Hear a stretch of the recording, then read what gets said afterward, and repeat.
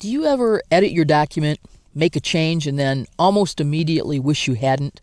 You can undo and redo up to 100 changes in Word 2010, and you can repeat any action you take as many times as you wish. Let's focus for a moment on the Quick Access toolbar. There are 3 buttons here. The first button is Save, but then we have an Undo button, and the second button is usually a repeat button. It shows a cycle, but if we recently used Undo, it will turn into a Redo button that reverses the Undo. So it's a Undo, Undo button. We're going to select and delete a paragraph in our document. And we're going to do that again. We're going to select another paragraph and delete it, and then we're going to delete a third paragraph of text. But maybe we wish we hadn't deleted paragraph number 4. We can easily undo this one deletion. The shortcut key for undo is Control-Z, but we can also click the Undo button here on the Quick Access toolbar. Either of those will undo the last action we did.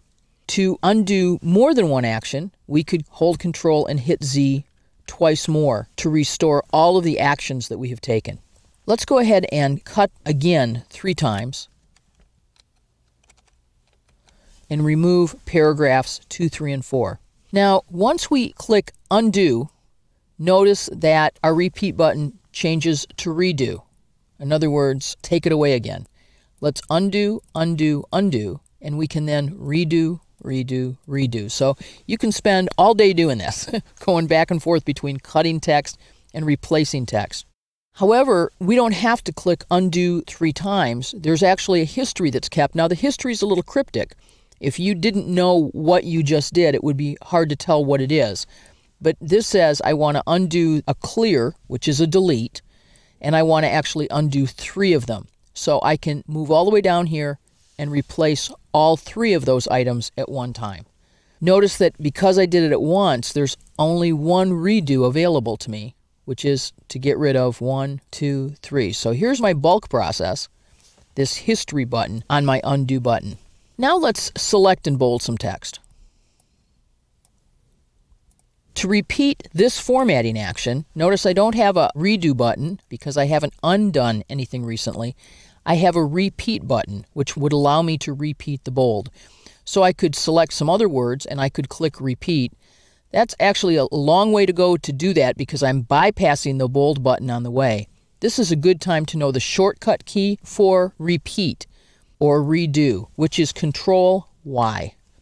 So if I wanted to repeat that formatting change on other text, I can just select text, hold Control, and hit Y, or I can hit the repeat button. You can repeat an action as many times as you wish. So I use undo when I've taken an action and want to change my mind about it, such as deleting this text. I use redo to undo the undo, and I use repeat when I've taken an action and then want to take that action again on another selection of text. Some actions cannot be undone. For example, you can't undo printing a document, you can't undo saving a document. And if there is no action to undo, the undo button will be grayed out, as it appears right now. The undo history is totally reset whenever I save my document. So if I save my document right now, there's not only nothing to undo, there'll be nothing left to redo. And anytime I close Microsoft Word or save a document, these histories are totally deleted. Remember then that anytime you work in Word, you can always undo an action that you've taken as long as you haven't saved since you took that action.